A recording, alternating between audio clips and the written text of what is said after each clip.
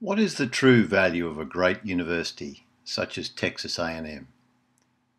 It's the outstanding Aggies, the women and men who graduate and go out from our university to make our world a better place, and who then come back and reinvest in the next generation of outstanding Aggies. In this, the first of a series on outstanding Aggies, it is my privilege to introduce you to Dennis JERKE, class of '78. Who over a 35-year career leveraged his A&M landscape architecture and urban design foundations to create real estate value across the nation and the globe. But his research and creative achievements are now captured in a textbook. Dennis teaches pro bono, having returned to Texas A&M University to meet Provost Karan Watson's challenge, Aggies Commit, a dedication to service and to lifelong learning. As we embark on the Texas A&M University Capital Campaign, it is my honour to give you an outstanding Aggie, Dennis JERKE. Good afternoon.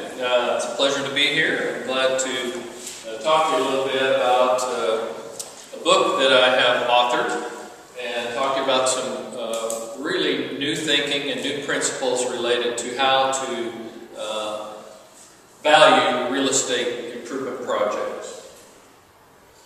I'm an adjunct professor at Texas A&M, had 30 plus years of private sector experience, and have gathered a lot of information over that 30 plus years and put them in the form of a book that was published by the Urban Land Institute in December of 2009. It's called Urban Design and the Bottom Line, Optimizing the Return on Perception, and it talks about, I'll explain to you the principles of the book and how it's very important to understand the holistic value of real estate assets versus just the bottom line spreadsheet value of real estate. So before I get into the meat of the book, I want to talk to you a little bit about some historical impacts on our country and on the urban fabric of our country. Post-World War II, there was a great emphasis on the rapid growth of the country. The soldiers were returning from World War II, starting families, and everybody was interested in creating their little piece of heaven. Subdivision development, suburban subdivision development, urban sprawl began to occur, and the inner cities of our country were neglected. The automobile was king. Everybody wanted to have a car and their little piece of heaven out in suburbia. President Eisenhower developed the interstate highway system for defense purposes during the Cold War. And all of these kinds of infrastructure improvements were developed very rapidly. So consequently, cost effectiveness was the driving force. The bottom line, the return on investment, not the return on perception, was the focus. And so the country was rapidly developed using bottom line engineering principles, getting people, cars, and poop from point A to point B as rapidly as possible. So after about 2 or 3 decades of this kind of development, the inner cities and the infrastructure of our inner cities began to deteriorate. And there was a great deal of concern by everyone about the declining conditions of urban America. So we began to refocus and rededicate our resources to redeveloping the inner cities and turning them back into their once promising places to live, work, and play. So if you look at the previous slide, you can see Embarcadero Avenue in the upper right-hand corner. This was an engineering-driven solution. The overpass that connected the Bay Bridge to that area of San Francisco, getting cars from point A to point B as rapidly as possible. But this kind of design was single-focused and really created a blight and was not context-sensitive and didn't consider the holistic value that could generate if it was designed properly. So on this slide you can see how Embarcadero Avenue looks today with the overhead removed, and a holistic approach to design that generates a greater value for that real estate asset. So the community, the developer of the area, and the end users benefit holistically. Other impacts that are currently going on in the inner city is the introduction of residential living, the conversion of negative or unused spaces into quality park and open spaces, the internet, rapid exchange of information, the focus and emphasis on getting out of our automobiles and using mass transit and alternative modes of transportation is absolutely critical. And then the cost of gasoline is now causing us to rethink how we live, work, and play in the inner cities of the United States. So some change agents that have caused this change in thinking relate to the economic value that development and real estate assets can generate. Here's Gerald Hines, Trammell Crow, various other organizations and developers that are focused on quality began to impact the Urban Land Institute and others in the way they promote quality development. From a social and cultural perspective, William White, Richard Florida, various organizations like the City Parks Alliance, Project for Public Spaces. These change agents began to cause people to think about the social and cultural value that can be generated through good urban design. Obviously, from a sensory perspective and from a visual perspective, the architectural community, landscape architectural community, various organizations, AIA, APA, ASLA, Michael Graves, Frank Gehry, other well-known architects, Calatrava, Renzo Piano, various others, have had a huge impact on how we value quality design in urban environments. And then last but not least, the emphasis over the last several years regarding the environment and environmental conservation and sustainability. So various organizations like the Nature Conservancy, Trust for Public Land, Sierra Club, Green Building Council, SSI, various others are focused on quality development that generate environmental value. So, as we look into the future, here are some factors that are influencing and have been influencing our design process and planning process for the last 5 or so years. First of all, the recession, the Great Recession that we're still involved in, has had a huge impact on the cost of development. There aren't as many economic resources available to redevelop inner cities, so there's a requirement for, and really a benefit by creating 3P partnerships, and the quality projects are getting developed through public-private partnerships, and the recession has had an impact on that. The deteriorating infrastructure in the U.S., I talked about the freeway system that was rapidly developed in post-World War II. Well, now that infrastructure is deteriorating. So as we replace it and renovate it, how are we going to design that so it has a greater holistic value and impact on the context of urban America? Climate change is definitely a factor. We're experiencing that. Regardless of who you think is causing climate change, it is occurring, and we need to respond to it as designers and design in such a way that it generates greater value by our response to climate change. In the upper right-hand corner, you see a map of the U.S. These are the 10 megapolitan regions defined by research at the University of Pennsylvania and a couple other research institutions that were focused on understanding where the population is going to be massing in the next 25 to 30 years. By the year 2050, 70% of our U.S. population will live in these 10 megapolitan regions. 350 million people are going to live in these regions. And consequently, that's where the jobs are for development, construction, design, and that's where we're going to live, work, and play. So that concentration of population really generates the critical nature of how we design for quality and design for the greatest possible value in the way we approach urban areas. And then upper left-hand corner you see just Central Park and Millennium Park, and how to really create additional holistic value by changing the green infrastructure of our urban environments. And down in the lower left-hand corner, the iPhone is a great example of holistic design. It incorporates multiple functions, it's multi-objective, and it's very well designed and sexy in its marketing presentation. And that's what I'm talking about in the way we holistically design urban areas. One of my favorite quotes is, consequently, we cannot solve our problems with the same thinking we used when we created them. So what this presentation is about is new thinking and a different way of thinking about how we value real estate assets. Here's an artist rendering that illustrates 4 image systems. It's futuristic.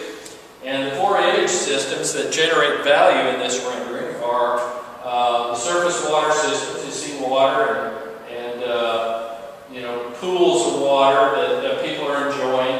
The transportation systems in the air and on the ground. And then architecture, which is a dominant factor in urban environments. And then also the green infrastructure, the green areas that you see in this rendering. How we design those holistically to generate greater value is critically important in the way we improve urban areas.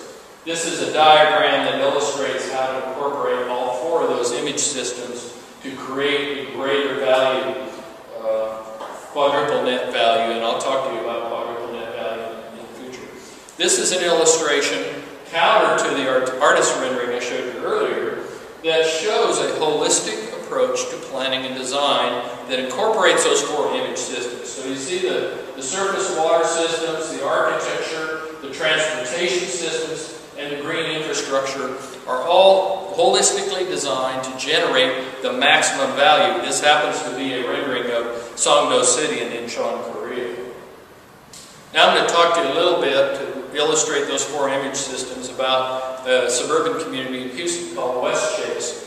SWA was hired to do the planning for this community that was struggling with its image. Real estate values were declining, the quality of life was declining, and the city council said, look, we've got to do something to change the image and the values of our community.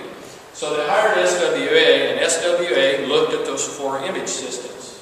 And so from a transportation perspective, the transportation systems were totally rethought to convert existing poorly designed streets that were focused just on transportation, convert those into a more holistic approach where it generates great real estate value, economic value, social and cultural value. You see the activities on the street, environmental value with the green landscape, and then of course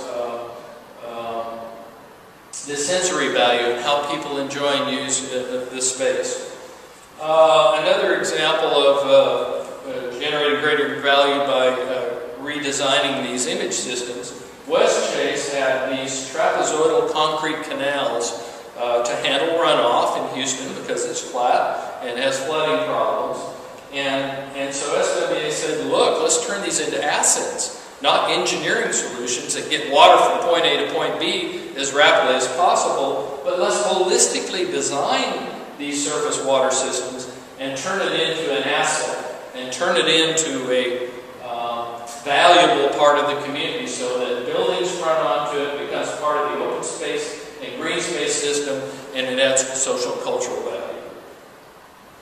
And then using utility corridors, as simple as a utility corridor, converting it into green space and turning it into greater value rather than just an eyesore that everybody forgets about and backs their homes up to. And then of course the architecture is critical. Good quality architectural design definitely impacts the overall value of the community. So here's some diagrams that SWA prepared for West Chase to evaluate how the 4 image systems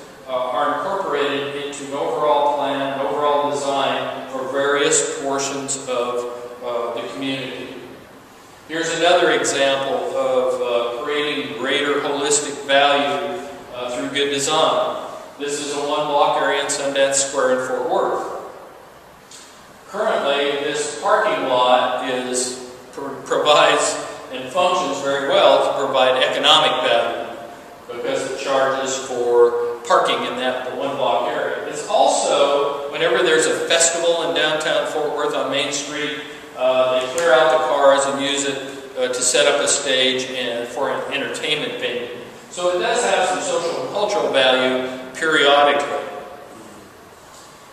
The next element of elevated design for this space was to incorporate quality landscape, perimeter enhanced streetscape with the bus and transit stop, permeable paving surfaces, more trees, additional shade, and consequently this elevated level of design in this urban space now generates not only economic value, but social and cultural value, environmental value, and also visual value, and adds value to the surrounding real estate as a result. The third level of urban design provides underground parking, a one-block area park space for surrounding residents and for the community to use. It has a concert venue, and it is an enhanced version that generates even greater economic, social, cultural, environmental, and visual value. So, a holistic approach to urban design definitely adds value. When I wrote the book, the Urban Land Institute said we need to have a design forum and find out what leading urban designers in the country,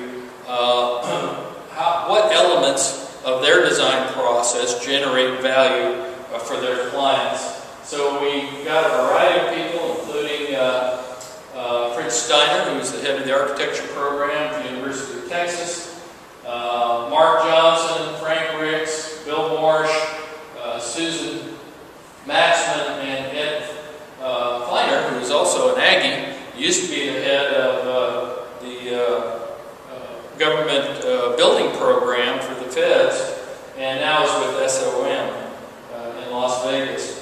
We got this group together and spent a day and a half at the ULA headquarters in Washington, D.C., trying to break down and understand just what elements of design generate value. What should we value as designers when we're looking at future projects? So they came up with it needs to be a comprehensive, holistic approach involved in placemaking, connectivity, visual value, sustainability, health and social value, functionality, the space needs to be programmed and function well, and generate an economic benefit. So then we boiled it down into really 4 elements of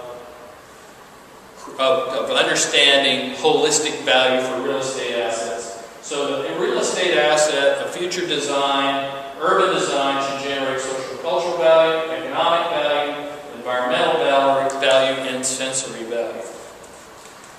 So we then, Professor Booth and I at Texas A&M and the graduate program in landscape architecture and urban planning, and with the support of the College of Architecture, have begun research involving those 4 elements of quadruple net value to really evaluate real estate projects and begin to understand what is their value. Now there are 5 stages in the development process where you can generate value during conceptualization, and we've done research on projects that are in conceptualization. During design, greater value can be generated through enhanced design. Value is generated during the construction process, then during the activation process when the program's activated and the project is commissioned, and then during the operations, management, and staffing of the project. So we identified, over here on the left-hand column, you see the 4 elements of quadruple net value.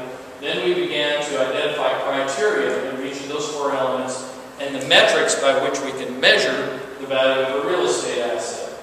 So then we broke it down into these categories where we're looking at safety and security, accessibility, context sensitivity, multi-objective results of the design,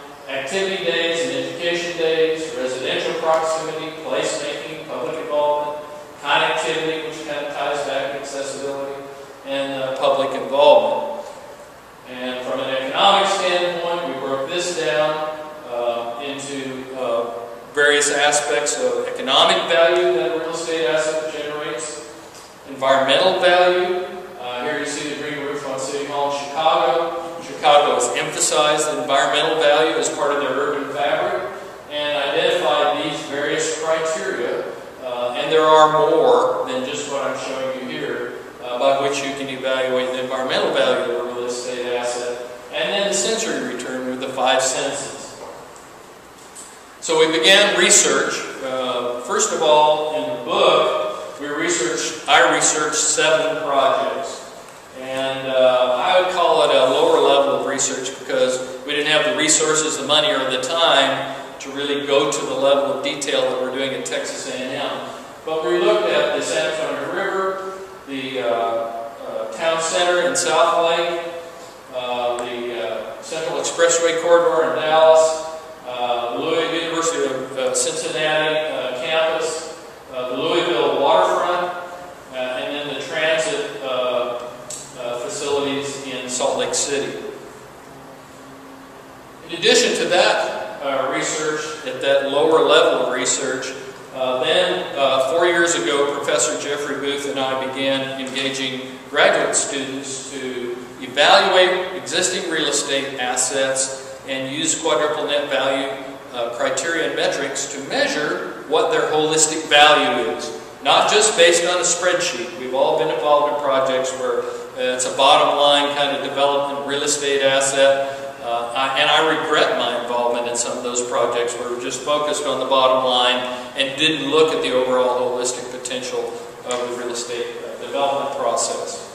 So we looked at a variety of projects. I want to credit TBG partners in Austin because of their involvement in the research and allowing us to use some of their projects, and they realized the value of meshing academia with the private sector to benefit each other. And so we used some of TBG's projects, the Market Street Town Center at the Woodlands, University of St. Thomas, which is a university commons area, totally different type of project. The Dallas Design District, which was really a planning project for a design district in Dallas. And then Millennium Park, which we'll talk about more because we did an extensive level of research at Millennium Park. So now I want to introduce you to a much higher level of research. In the summer of 2011, I took 2 graduate students from Texas A&M.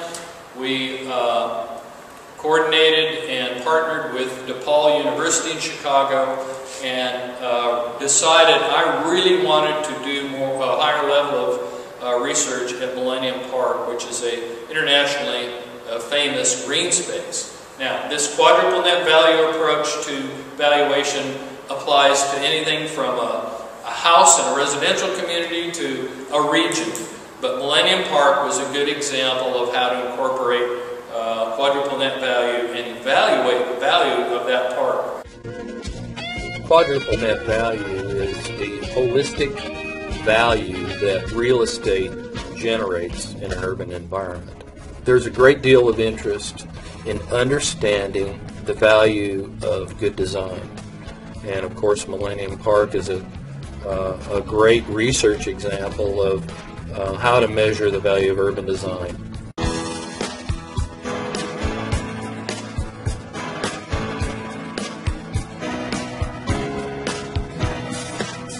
Millennium Park, covering 24 acres directly east of the Loop in the heart of Chicago. It's an award-winning location for art, architecture, and design. Since 2004, Millennium Park has quickly become an iconic symbol of the city recognized the world over. Millennium Park is evolving as a masterpiece of urban infrastructure. It has steadily grown in value during conceptualization, design, and construction stages of development. Quality programming and excellent management are now catapulting the park to previously unpredictable levels of sensory and experiential stimulation, economic returns, social and cultural advancement, and environmental benefits. A group of researchers from Texas A&M and DePaul University wanted to know what the impact of Millennium Park has meant to Chicago and its residents. In the past, real estate value has been measured by a spreadsheet or the financial value that it benefits, and that's a critical element. But there's a more holistic value that is generated through investments in urban areas. We have recently begun to talk more broadly about the return to the community and to the stakeholders in the community.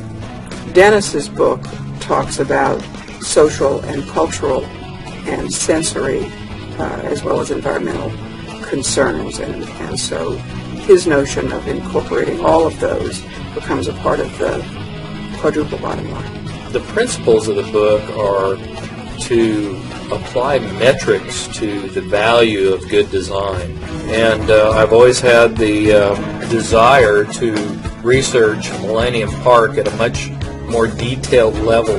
Dr. Cannon was very interested in a combined joint effort between DePaul and Texas A&M to conduct the research. Well, Dennis wanted to bring up two Texas A&M students, and we thought it might make sense for us to pair those with two of our DePaul students. Each student researcher was given responsibility for one of the four facets of the quadruple bottom line and asked to study Millennium Park's value to the city of Chicago. So Millennium Park generates social and cultural value, environmental value, economic value, and sensory value. The big question is, how do you measure that? That's what this research is about. Millennium Park has evolved from a wonderful civic idea into being the soul of the city. The park's evolution continues on a grand scale, which generates new experiences and repeat visitation beyond original estimates. The phenomenology of the park and its holistic value continue to increase beyond predictions. Millennium Park is a reflection of Chicago's energy and vision for the future.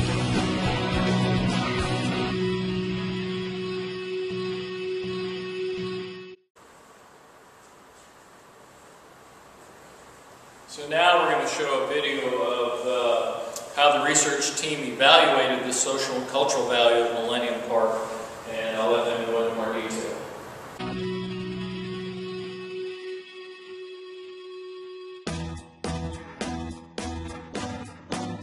Moving beyond a traditional dollars and cents return on investment approach, the research team discovered social and cultural value added by the park. In 2004, around 3 million people visited the park, and now in 2011, it's going to be over 5 million, which is roughly a 67% increase. So it ramped up. It didn't go down. You know, it wasn't just a flash in the pan. The first year it's open, everyone wants to see it, and then the population goes down, but in this case it's going up. All those people are families, children.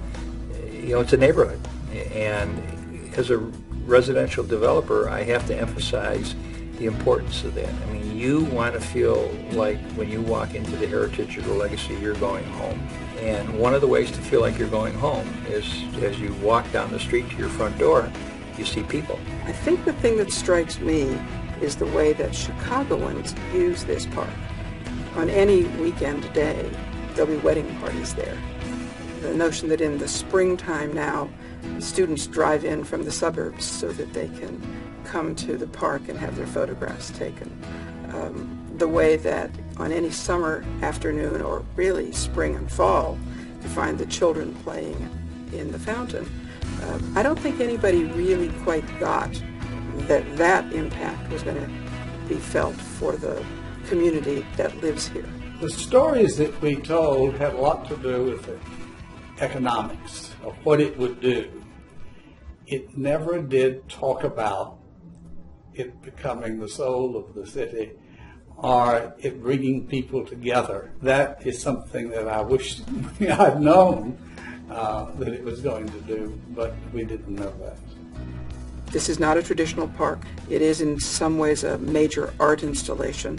Certainly in Chicago there is no place that you can go free and get the very best other than a place like Millennium Park. People come from all over the world to see Millennium Park and experience the art and architecture. So we get governments coming, kings, princes, and princesses are visiting from all over the world because they've heard about the park and they want to see it. I think it is a point of distinction that Chicago is providing the very best art of architecture and design the world has to offer free. I mean, there's concerts, different exhibits going on throughout the year. You know, in the summertime, there's other exhibits. In the winter, ice sculpture exhibits. So it's pretty amazing what events are held at the park. I mean, 610 public events, free events in 2011. I mean, that's a staggering number. Chicago is the only place in the world that has a classical orchestra playing in the park a full season free for all the people.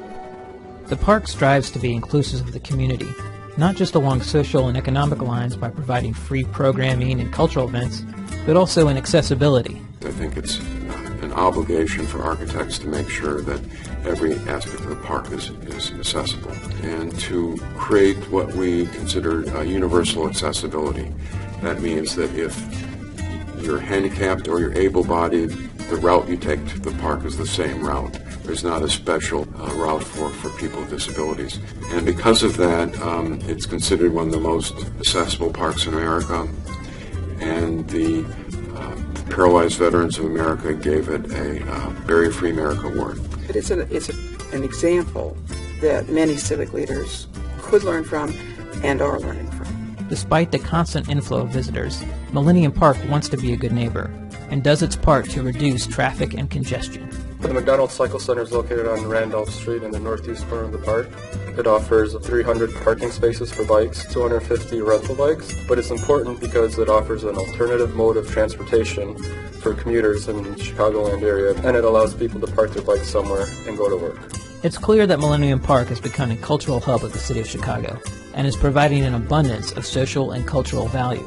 But it is the greatest gift, I think, a city can give to its people. So the research was then put into writing, into a written report, and this is just a breakdown of some of the metrics of the social and cultural value of Millennium Park. And you can see the visitation, acreage of new park land, linear feet of walkways, everything from shaded areas to the amount of alternative modes of transportation, art tours, the companies adjacent to the park that claim that brand for real estate development. The social and cultural impact of Millennium Park is measurable, and these are just some of the metrics that are in the research report. Now we'll talk about the economic value. While its goal is to expand on traditional valuation methods, the quadruple bottom line approach views economic return as a key benefit, and the team was able to put together a detailed analysis. Going into the project, I expected to be able to identify significant economic value, and we were able to do that and then some. The momentum is all moving in the direction of an increased value across all asset classes. Apartment rents adjacent to the park, condo prices, retail rents, they've all significantly increased. The economics are much greater than anything we imagined. Chicago Center City had been moving north to Michigan Avenue, where the Tony restaurants and hotels were, and back in the Center Loop area was getting a little bit tired. It's hard to remember what that part of the city was like 7 years ago, but it's definitely had a significant change as far as the general livability of the area. There's been a 57% increase in residential units since 2005, and a population increase of about 71% since the year 2000. The population has increased significantly over the last 10 years. It's bringing people back into the city, empty nesters, young professionals. So if you want to think about strictly an economic return, you could think about the property taxes that are paid into the city and the county. I think the most straightforward way to look at the return to investors would probably be to look at the major residential towers that have been built. At least 10 condo projects, residential condo projects around the park, are attributing their success to the fact that Millennium Park is there. We're a view building. That's exactly what we call ourselves. We're a view building. We sell views. 78% of all the units in the building look at the park. There's so many things about the park that were important. First of all, we would have never built without the park. We were aware of the park. We knew the park was coming along. We pre-sold 70% of the building. Before we opened the construction loan, we were 70% sold, which allowed for a very good financing of the property. It had a terrific reputation from the get-go. The team wanted to focus on isolating the economic value in real dollar terms of a condo with a Millennium Park view. We found that there's a significant premium paid for condos facing the park versus lake and city views. So because there's a lot of variables in condo sales, we needed to differentiate between the floor the units were sold on and the views. And there's few buildings that had enough transactions where we could make a distinction between the two. We identified $125 per square foot premium paid over the last few years. The evidence is clear.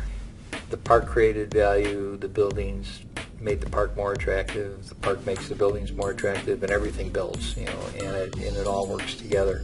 It's pretty clear of how significant of an economic impact Millennium Park has been, and it's been a clear return on investment for the city. Now, when Mayor Daley first proposed the idea of Millennium Park, and some of the civic leaders proposed the idea, the residents of Chicago, of course, were up in arms. They've got crime problems, potholes in streets, all kinds of infrastructure needs in the inner city portion of the city. And the mayor came under a lot of fire for wanting to invest $490 million in a park when all these other issues are concerned. So politically, it didn't look like a smart move. But in the long range, the holistic value is phenomenal. And just looking at the metrics of the economic value of the park, you can see billions of dollars worth of new real estate value that has occurred adjacent to the park, the construction value, all of the multipliers associated with the benefit to the economy. That $500 million investment has generated five-fold what the city anticipated. So the economic value is very clearly identified. Now we'll look at the environmental value that our researchers documented. The next focus for the research team was environmental value. The team wanted to know how Millennium Park has contributed to a cleaner and healthier neighborhood.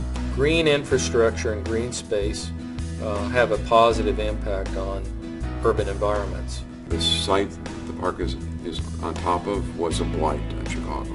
It had no vegetation, it was just a sea of cars. So the mayor, to his credit, decided that it was important to deal with this ugly landscape and create a new park. Millennium Park actually increased green space by 61%. This was through the addition of 550 trees, over 90,000 different plants, and 39 varieties. Due to the increase of trees on site, there are 427 pounds of air pollutants removed per year, and this amounts to over $1,000 of savings per year. In addition to providing Chicago residents with an abundant green space so close to the loop, the park's design utilized eco-friendly construction practices that minimized its carbon footprint. The North Exelon pavilions both received a LEED Silver rating, and the amount of energy savings they produce per year is worth over $2,300. They have photocells and they generate electricity that helps sustain the cost of electricity in the park. Millennium Park by title is a park, but actually it sits on top of a parking structure which qualifies it as a green roof. And it's actually one of the world's largest green roofs. It is estimated that through Millennium Park's green roof, over 70% of water accumulated on site stays on site, and the remaining 30% is filtered through that soil and is diverted into Chicago's river. We also included sustainable design in the sense that we have a landscape that the garden in particular doesn't need a lot of water. It's very little irrigation is required. They're drought tolerant, all perennial plants, so we don't have to go back every year and replace plants. They come back on their own. Lurie Garden also contributes to the environmental value of the park by providing visitors with an opportunity to interact with nature and learn about the local ecosystem. So Lurie Garden offers over 15 environmental education programs, and there's programs for parents, children, visitors, or just community members. They have a bees tour to learn about the bees on site. The Lurie Garden has over 160,000 plants on site, and it was surprising to find that 65% of them are native to North America or Illinois. So you can see an extensive amount of research was done on identifying the environmental value of Millennium Park, and this is a breakdown of some of those. We looked at everything from the heat island effect to the carbon footprint that was reduced by the design of Millennium Park, to the LEED certification for the piano, original piano designed solar power buildings, the IGO share facility. There's numerous examples of the metrics associated with environmental value. Now we're going to look at the research involving how you measure sensory value of Millennium Park. The final component of the quadruple bottom line approach, sensory value, measures the effect Millennium Park has on the 5 human senses. But how do you measure a smell or apply value to a sound? Sensory value approach to research is by nature both quantitative and qualitative. Quantitative meaning we can measure number of music events held, visitors to the park for these music events, but at the same time sensory value is also qualitative. It's a matter of opinion. People value these iconic elements of architecture. 70% of sensory value is visual, so the world-class art and architecture have a huge impact on how the park is perceived and enjoyed by the general public. Within the park, there are 4 iconic elements, all created by world-class architects and artists. You have Gary's BP Bridge and J. Pritzker Pavilion, and then you also have the Crown Fountain by Plinza, and then Cloud Gate by Kapoor.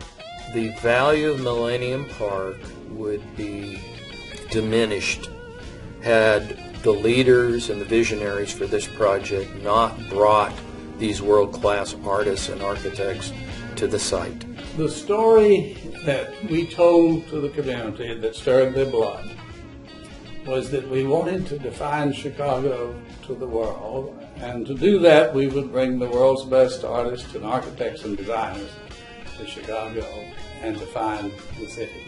And that set a tone, if you will, for the park, because when you go around to tell your story, everybody knows that that you're seeking something at a higher level. The iconic visual elements of Millennium Park clearly provide visitors with sensory value. But it's not only a feast for the eyes. There's also sound. All the concerts and the sights and sounds of all the public activities generate a very positive environment from the sound perspective. The Pritzker Pavilion houses the only sound system of its type in North America, so obviously a premium was placed on sound quality.